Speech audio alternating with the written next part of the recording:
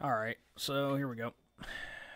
These are my boxes of mud that I was using. I was using +3 and all-purpose. All-purpose for the taping, +3 was for the finishing coats.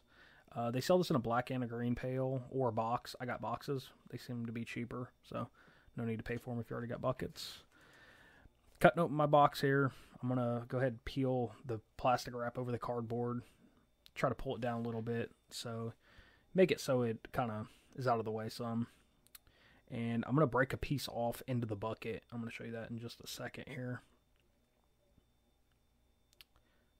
Nice and easy now. Yep, just peeling that plastic wrap back. So you don't want to try to put the whole box inside of the bucket all at once because it can make kind of a mess, and for some reason the corners just don't want to fit. You know, you can't. It's a square going into a circle bucket. It doesn't work. So here we go. I'm going to break that piece off, kind of slam it down a little bit. You'll see it dump in right here. Kind of like cutting a turd. Boop. Right there. Boom. And then I'm going to dump the rest of this box in there and start mixing. Got a little mud on me there. Kind of hold that plastic a little bit so it doesn't get sucked into the bucket. Yep. Looks good. Nice and clean. I don't think I lost any on the floor here, which is good. Fold my lids over, so try to contain any mess, any mud, any crumbs, anything. You know, trash, dust, dirt. Crumbs can be your enemy when you're finishing. You don't want any of that stuff in your finished work. So that paddle, that's a mixing paddle. It's meant specifically for mixing drywall compound. Mud, as a lot of people like to say. I like to call it mud too, so that's what I'm going to stick with for the duration of this video, which should be pretty short.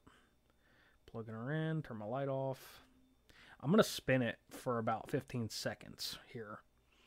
So I'm doing that to kind of loosen it all up, so when I do put water in, it mixes better and mixes faster. It does a better job. So after I mix it for about 15 seconds, I'm going to put about 16 ounces of water in it. I'm going to go ahead and mix it about 2 minutes after that to get all that water mixed into the mud pretty good.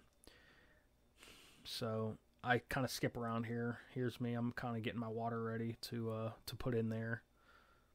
And yep, I'm going to mix it for about 10 seconds here, and then I'm going to skip past this. I'm going to jump ahead a little bit so you don't have to watch me mix mud for 5 straight minutes. It doesn't seem... It's not good content, let's put it that way. Here we go, mixing. Yep. So I mixed it up. I did 16 ounces of water. I mixed it for about 2 minutes or so. And I'm going to go ahead and clean up my bucket. And I'm going to add some more water if necessary. I don't think in this case it wasn't necessary, but sometimes it is. You want your mud to be kind of loose. The idea is to have it like soft serve ice cream. That's what my dad always said, to really make it so when you're working your mud that it moves easily on you, because you're going to be putting it on the wall and pushing it around, and you don't want to work yourself to death just doing that. So I think on this job I was moving a couple boxes a day, a box and a half, maybe 2. So that's a lot of work on your shoulder, on your back, on your neck, on your arms, forearms. You want to make sure that you're working smart and you're working hard. So always my philosophy.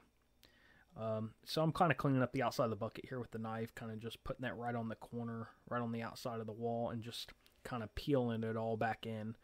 You shouldn't have any real solid chunks, but there's going to be some stuff from the box that didn't get mixed up yet, so don't worry about that. Go ahead and mix all that in. And after this, I'm going to spin it for about another 3 minutes.